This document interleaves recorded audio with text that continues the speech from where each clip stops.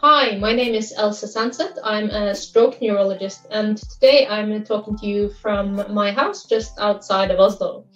I have the great pleasure of interviewing Gordian Hubert today, and we will be talking about the results of a very interesting project that he has just presented in the large clinical trial session at the virtual ESOC 2021.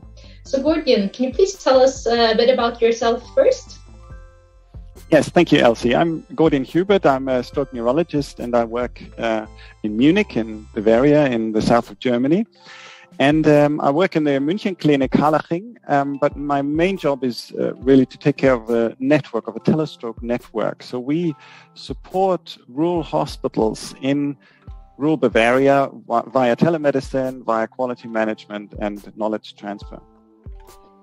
So Gordian, you've done something very interesting, and you've moved the team of interventionalists from your hospital to different rural hospitals rather than moving the patient. So can you tell me a bit about how this project came about? Yeah, sure. As I told you, we have this very decentralized system. So all these patients are really treated in their local hospitals for stroke care. But when the trials came up for EVT and showed how efficient EVT is, we were in real trouble because we'd really have to see how can we treat these patients with this new evidence-based therapy.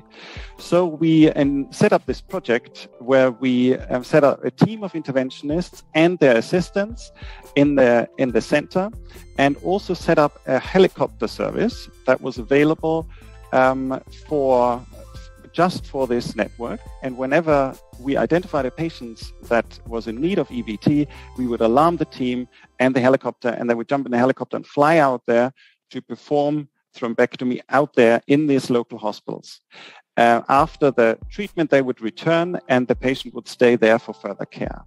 So we reversed, as you said, the system. We do not move the patient, but we move the team out there. Now, the whole point of this project is to save time, because it takes such a long time to do this strip and ship model and to actually transfer the patient, to stabilize him, to transfer him to the center, reevaluate him again, then put him in the angio, and then start the procedure. So that was our main intention. Now, coming to the results that I just presented, they are about the first 3 years of the project, and there were a lot of encouraging results we found there. First is we saw that whenever we used the flying intervention team instead of the drip and ship team, we would have a much higher percentage of actually performing EVT in the end, so 84% versus only 65% in those that were transferred. Also, we saw that we have a vast time difference. So from the decision for thrombectomy until groin puncture, we're about 1.5 hours shorter with the flying intervention team than when we actually move the patient to the center. Third, we saw that there's no safety concern. So our in-hospital complications, our peri-procedural complications were low in both groups. And last, we looked at the modified ranking scale, the function outcome after 3 months. And we see a trend towards a better outcome in these patients that were treated with the flying intervention team compared to the drip and ship team. It does not reach statistical significance. We have a p-value of 0.07, but the direction is very clear. So these are very encouraging results for this kind of model. Absolutely, I think it's very encouraging. What do you think? There was a difference in the percentage of EVT being performed in the control and in the intervention group, if you can say it that way. What are your explanations for this difference? I'm sure you've given this quite a lot of thought. Yes, of course. I mean, we looked at that more closely. We see that in patients that are transferred, roughly 20% actually have a recanalization or a clinical improvement that is so important that you would not do EVT anymore. So that's one part. But we also see almost 10% of the patients where the new team in the center deemed that EVT was futile, either because the CT was so hypodense already, or because there was no perfusion left over, so no penumbra left over, so that they would stay away from EVT. So that's another 10% of these patients, really.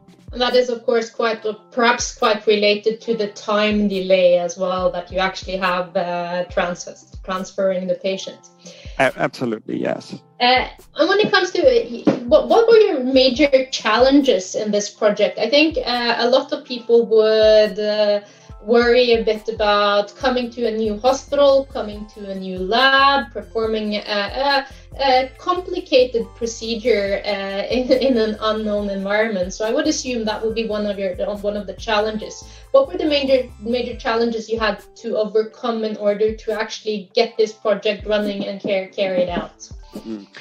Well, yes, this certainly was one of the challenges, but also we had to prepare all these hospitals to be ready to treat EVT patients after the procedure, but also during the procedure. So we did a lot of training sessions and a lot of standards that were set up for them and individual protocols for each hospital to make them really ready for this kind of procedure. So when the project started, it was very interesting and relieving for us to see also that this part worked really well. So from the beginning, from the very first patient we actually had and we flew to, we saw that they had prepared everything. The patient was completely prepared when the team arrived. The kit was opened and everything, so they could start straight away with the groin puncture. So that was a lot of effort to actually get them to the standard that we obviously want for these patients. The second thing is, of course, as you said, as an interventionist, now I'm not an interventionist, but as an interventionist, you don't know what to expect out there. They all, of course, had to be acquainted with all the angio suites. So they drove out there and looked at all the situations and worked with the angios so to be sure that they can use them well. But then again, this is a completely new project, so you wouldn't know what to expect really. But quite soon we saw that it is not associated with a high complication rate.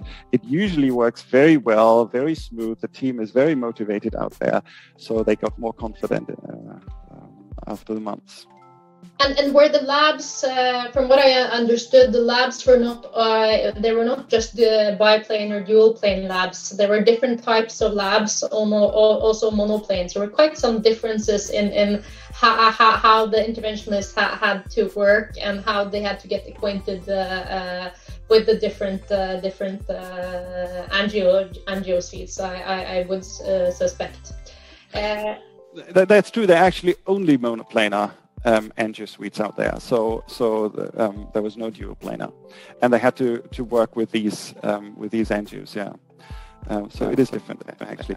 But we looked at the recanalization rate as well, and we saw that that is very high. I mean, they achieved more than 90% recanalization rate in those where they attempted EVT, and that was similar to those in the center. And in the time periods where you moved, in the weeks where you had the team running, did you do all procedures, EVT procedures or all thrombectomies in the rural hospitals, or were there certain cases that seemed very complicated that you thought were there any patients that you thought we need to bring these to our comprehensive center because the procedure is likely very complicated, we might need stents, there might be additional complications. Did you have anything of that like in your protocol? Yes, we did, but there's much more than that actually. I mean, those are very rare cases that you described now, but what we actually had, we had weather conditions where we couldn't fly, or the team was on call in a different hospital at the same time, so we couldn't use the flying intervention team at that point. Or at the beginning of the helicopter, even the time the helicopter was once broken, so we couldn't use it for half a day. So there are various obstacles that are difficult with this system and that prevented the team from actually flying out there. So we have patients that could not be treated with this project, although it actually would have been available, but it wasn't at the time when the patient arrived. I think that exemplifies the pragmatic, real-world nature of your study, and which is also probably needed in when we do service delivery trials, because we are not running in a perfectly smooth environment where everything works the way we want that at all times. So what do you think is the future for this, and how should, for example, people in different cities, different countries, different regions interpret your results, and how do we move forward? Yes, well, thank you. I mean, this is, I really want to encourage people to set up systems like that as well. We don't have enough data yet to say this is what everyone should have. We're far away from it. This is not a randomized controlled trial. This is a prospective observational study, so we can talk about association but not about effect. So I really want to encourage other groups to set this kind of project up so that we can share data, that we know more about which hospitals are the right ones to include in such a systems. What's the distance really? Does it count for all distances or only for the very long distances or the very short? I don't know. So we really need to do more research on this, and I hope there are other people joining in. I'm absolutely sure there are. You are right in the center of some of these very important questions that we have at the moment. Which patients are going where, or are we moving ourselves to different locations? So I would like to congratulate you, Gordian, on a great project, and thank you very much. And I look forward to seeing you in Lyon next year. Thank you very much, Elsie.